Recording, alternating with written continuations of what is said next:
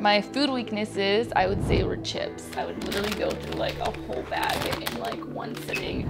Dr. Pepper was another weakness, and I shot up to like 220. Then I just couldn't go under that 200-pound mark. I wouldn't get in a swimsuit to go swimming with my children. I missed out on so many summers with my children, but I was like, this has to change. So that was like my big aha moment. I have lost a little over 100 pounds. All through high school, I did play a lot of sports. I think that fast metabolism and just being active didn't really make me gain too much weight. And then after having my children, I gained the 100 pounds. I started gaining weight after I had my son. I was almost 200 pounds. Then I had my second child, and then I shot up to like 220. Since then, I just couldn't go under that 200-pound mark. Yeah, I've lost a lot of weight. Like, that's crazy. That's insane. That's not you. My food weaknesses, I would say, were chips. Any kind of flavored chips. I would literally go through like a whole bag in like one sitting, a million chips.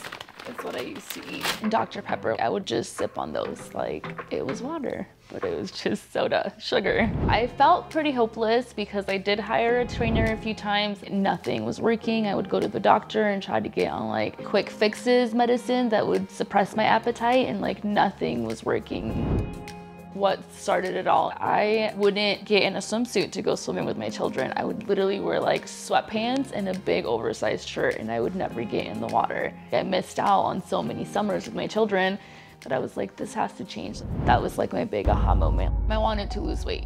I wanted to be healthier for my children, keep up with their like after school activities or any outdoor family outings that we would do. So then after being 100 pounds overweight for like 5 years of my life, I was fed up and then got VSG surgery.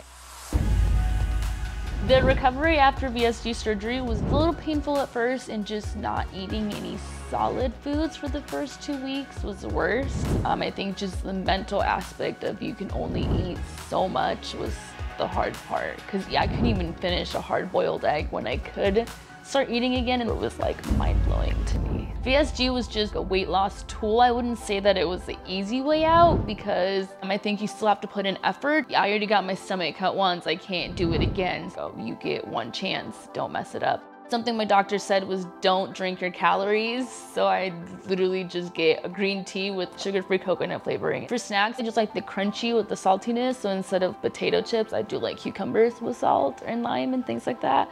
I've maintained my healthy lifestyle after weight loss surgery by eating healthier, going to the gym. I hired a trainer. I go work out 4 times a week and do cardio 3 days out of that. Some of the workouts I do at the gym are deadlifts, hip thrusts, lat pull downs. I do a lot of weightlifting, and then 30 minutes of cardio, usually 3 times a week. I have lost a little over 100 pounds.